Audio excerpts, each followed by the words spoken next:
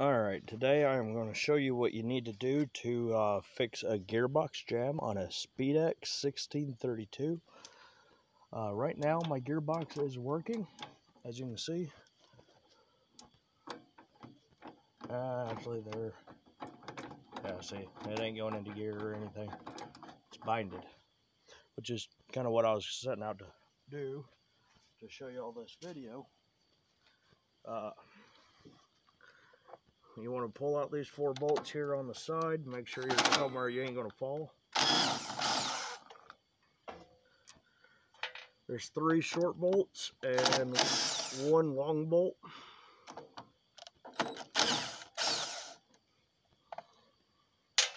These 3 are the long one, well, short ones, and this one here is the long bolt.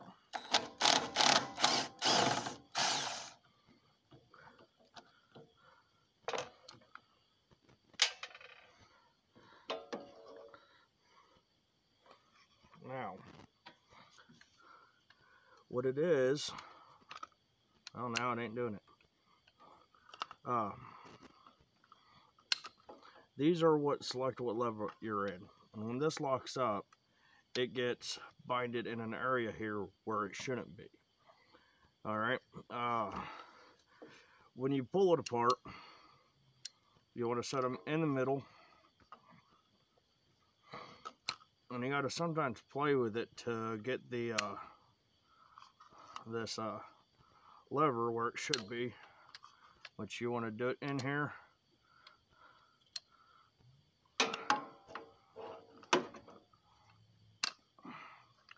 Line it up, and if you look where it's at, it lines up. What causes this to happen, let me get this stuff out of the way so I can get it back out where it's not supposed to be, just so I can show you.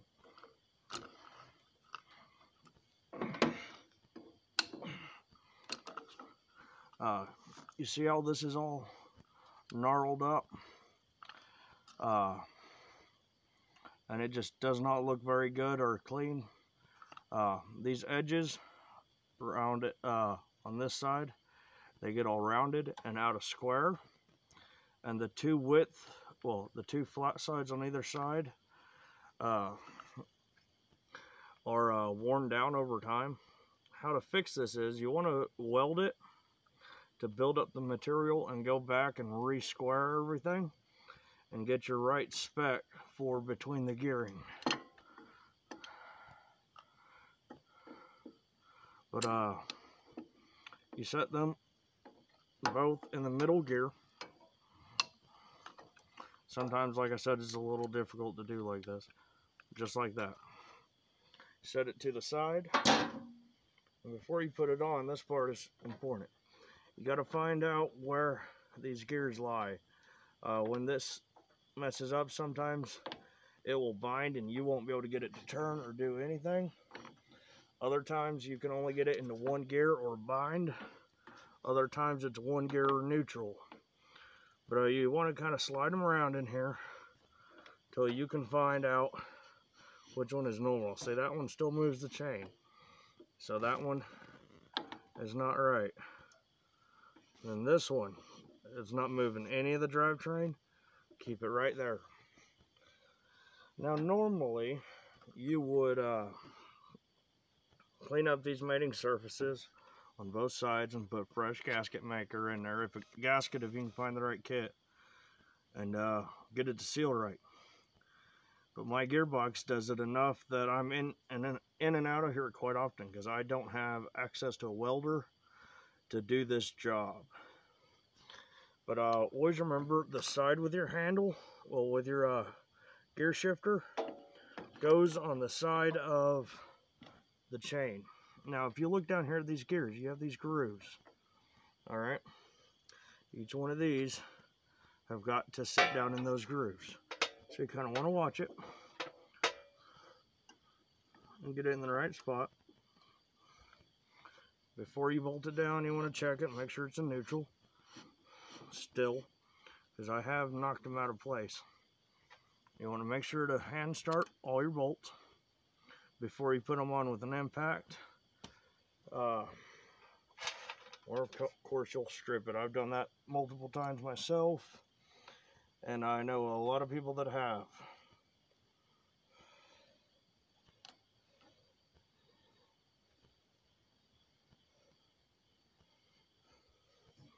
And if your fluid looks like mine, or anything that don't look like fresh gear fluid, you're going to want to change it right back on out.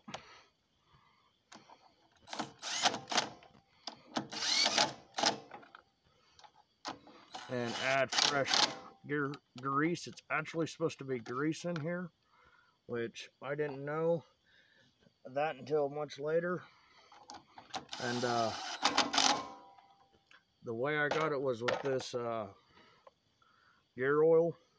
I think he put 80, 90 weight, something like that in there. But either way, it works for my liking. At this point, you will find that you still have, well, you have all your gears again. First, reverse, neutral on the other side. Second and third. And then you can come back. Don't do it. Mine's trying to bind up again. But it's what I just showed you is really a temporary fix unless you get it welded. But anyway, it's binded up again. I'm not going to pull it back apart. Like I said, mine does this quite often.